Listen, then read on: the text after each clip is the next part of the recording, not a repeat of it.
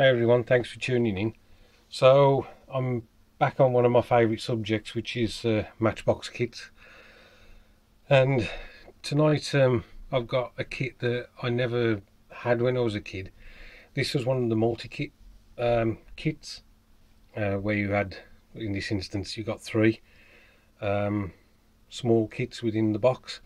And these things were a bit more expensive than the single kits like the Wesp I've shown you and the Jag Panther. And as I've mentioned before, I could never save up. The money just had to go once I got it, so I never saved up enough to buy these more expensive ones. So I'm really pleased to have this in the collection now. As you can see, it's another Revel repop, but that doesn't matter so much to me. I'm just glad that I've got all to it at last. So if we have a look at the back of the box, as always we get the giveaways. There's the diorama there, yeah, which is quite a good one there, because you got quite a fair size of the front of a building, and then you got the desert road or wherever in front of it. So as you can see, you get looks like a BMW and sidecar. You get the Sd.Kfz, is it 11? And then you get a PAK 7.5 centimetre. Let me just see if it was it Sd.Kfz 11. Yeah, 11. So we'll have a quick look inside the box. Again, another giveaway, 1/76 scale. So as we all know now, the diorama and the scale are two of the giveaways straight away. So let's have a look inside the box and see what we've got in there and how well this is still producing from the molds. Okay, so the first thing is one of these really nice instructions booklets inside. Again, it looks like it's all in colour, which is really good. Really like these. I wish Revel would do it more on their kits.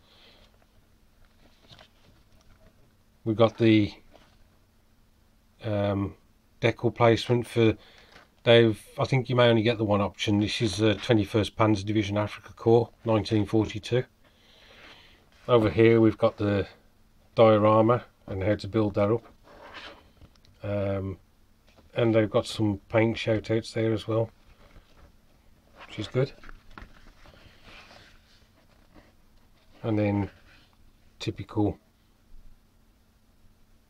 construction, step by step. That's nice. Then if we have a quick look at the plastic.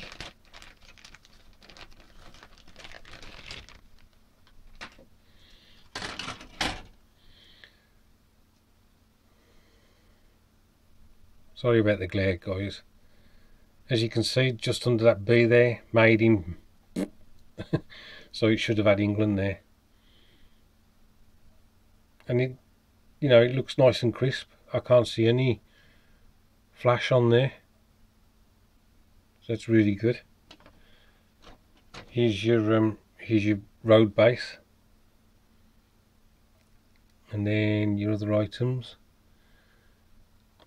The road wheels, or whatever they may be called on a half track.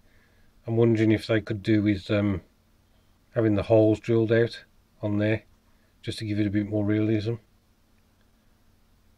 Even the figures look free of flash as well, which is really nice.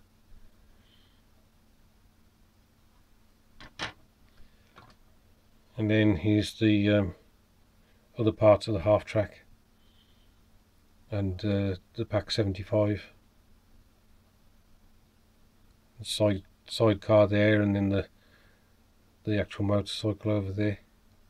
So that's really good. And as I say, I'm just dead chuffed that or that I've managed to get this. I just noticed the PK reference there, PK-171. So there we go. Right, so that's basically it for this one. This will go in the loft with the others, and to be built at some stage. I don't know when. I am doing some 1/72nd armour builds. I prefer to keep everything the same scale, so I very rarely will I put a 1/76 in with a 1/72nd because there is a noticeable difference. Sometimes what I might do is have a 1/76 vehicle but a 1/72nd aircraft, because you know it's not quite as obvious, I don't think. Anyway guys, thanks for watching this, and hopefully we'll catch up soon.